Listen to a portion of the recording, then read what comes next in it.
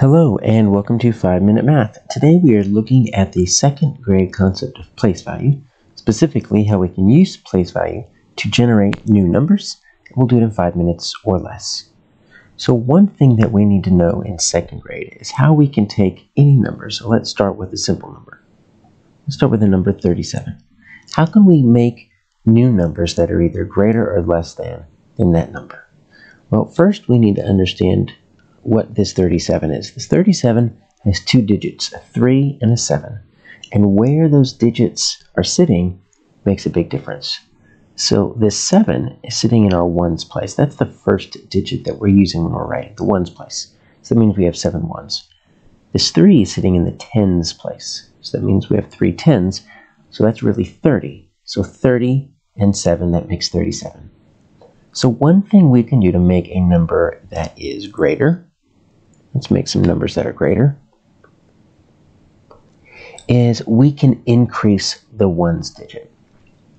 So if I wanted, I can keep my tens the same, and then I can increase the ones digit. So I need to know what comes after 7. Well, I can say it's 38. Then I can also say it's 39. So those are the two numbers that I can make that are greater than 37 that have the 3 in the tens place. If I wanted to see what is less than 37, well, we could do the same thing. We'll keep the 3 in the tens place and think about all the digits that are smaller than 7 in the ones place. So I can write 36, I can write 35, 34, 33, 32, 31, all the way down to 30. Because I'm just taking my ones digit, I'm making it smaller by 1 each time.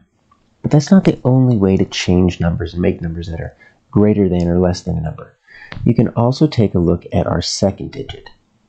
And so one thing we can do is we can take our tens digit and we can increase the tens digit. And we can leave the 7 alone, the ones digit. So instead of 37, we can make 47. We could change the 4 to a 5 and say 57. We could take our tens digit and just make it larger and larger and larger. And that would be 87, 97. Or we can take our tens digit and make it smaller. So we can say 27. We could say 17. We can even say 7. So when we write 7, we don't really write 07, but that's what we mean. So you can make the tens digit just not there as a 0, and you have 7. Normally we don't write the 0, we just write 7. Now, how can we do this if we wanted to change both? Well, if I wanted to change both digits, I'm going to write a little box over here for my greater, a little box over here for my less. You can change both. So in this case, just it needs to have the tens digit and the ones digit. The tens digit needs to be larger than the 3, so I can write 4. As long as that tens digit is larger than the 3, then you can put a ones digit that's smaller. That's fine. Because even though this 0 is smaller than 7, I've got 4 tens, and my original number only has 3 tens. So I can have 40.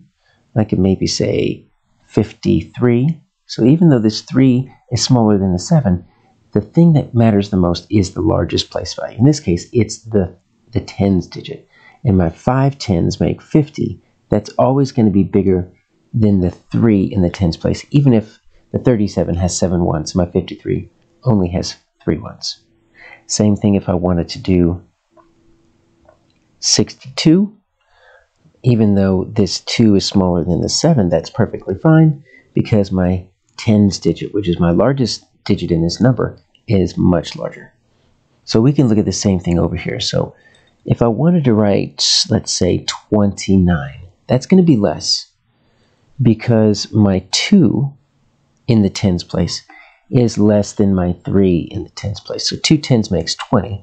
This 3 tens makes 30. So even though I've got 9 ones, that's perfectly fine because that's more than the 7 ones, but my 2 tens are always smaller than my 3 tens. I can do 18 if I wanted to, and that'd be that same thing.